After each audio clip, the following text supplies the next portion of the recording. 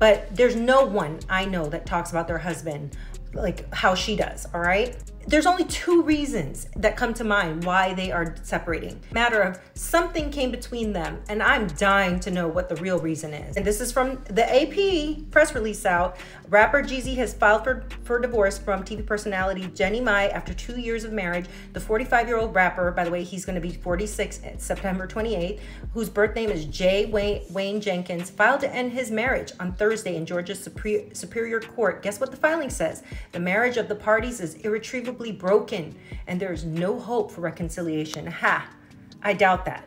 I feel like this split is actually something more like karma for Jeannie Mai. Do you remember when she was married for 10 years to her ex-husband, married to Freddy Harteis for 10 years, with him for 13, gave him no children. As soon as she gets with Jeezy or Jay Jenkins, she is immediately interested in having a baby all of a sudden. Not to worry, because her ex-husband moved on quite happily, called her trash.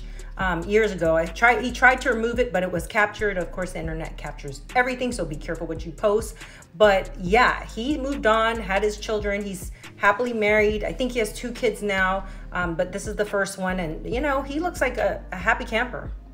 As for Jeannie Mai, you know, she kind of did him dirty. And I'm sorry, we all have this thing with people where sometimes it's just not meant to be. So there's no real stain on her, just the fact that, you know, why drag on for that long if you're not interested in giving this man a child, right? Like, why not just call it quits years ago? And him, he's partially to blame, because if you know something's not going to work, you need to move the hell on. But not to worry, she's gonna have all her friends, Tamar, Adrienne Bailon, or whatever her name is, Lonnie Love, Tamara, I think, was on the reel. Anyway, she's gonna have all those girls to hang with and just, you know, pop a bottle of wine with and just cry about it. Because I would say give it some time before, as a publicist, before you make any reaction or response to what happened in your marriage or what happened overall. We nosy as hell out here, aren't we? Have a great day. Remember to think for yourself.